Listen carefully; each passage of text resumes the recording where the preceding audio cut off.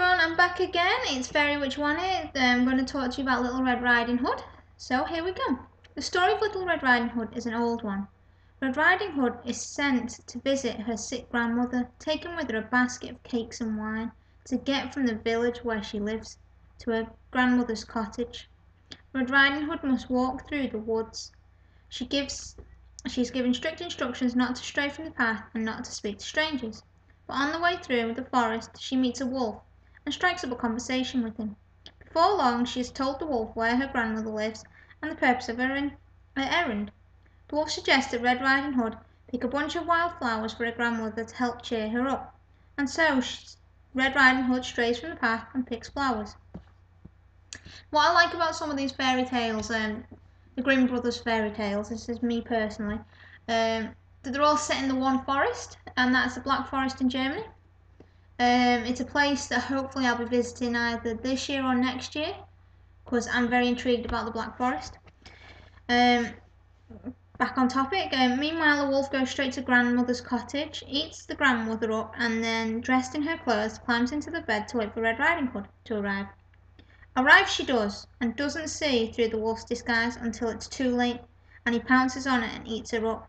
Afterwards the wolf falls fast asleep, but his loud snoring alerts the woodcutter. Seeing the wolf, he raises his axe and cuts open the wolf, killing him and freeing Red Riding Hood and her grandmother.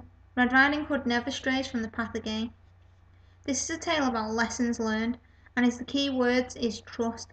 It simply doesn't occur to Red Riding Hood not to trust the wolf. Danger is all around her, yet she still trusts all that she sees.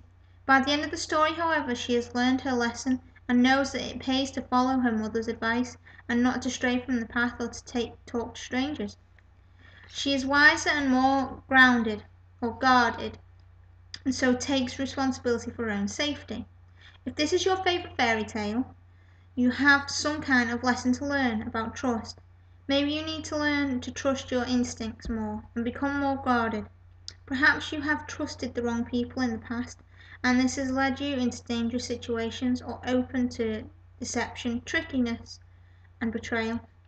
Try to be more aware of your surroundings and take responsibility for your own safety. To attune with your inner Red Riding Hood, say the following incantation 3 times whenever you need her magic. As Little Red Riding Hood walks through the woods, I ask for the wisdom to know who to trust. When danger appears, I will remain calm and rely on myself to keep me from harm. My lesson I have learned, and now I can see where the wild wolf hides under the tree. So that is the Little Red Riding Hood. I will be doing a few spells for you in the upcoming videos, so blessed be everybody.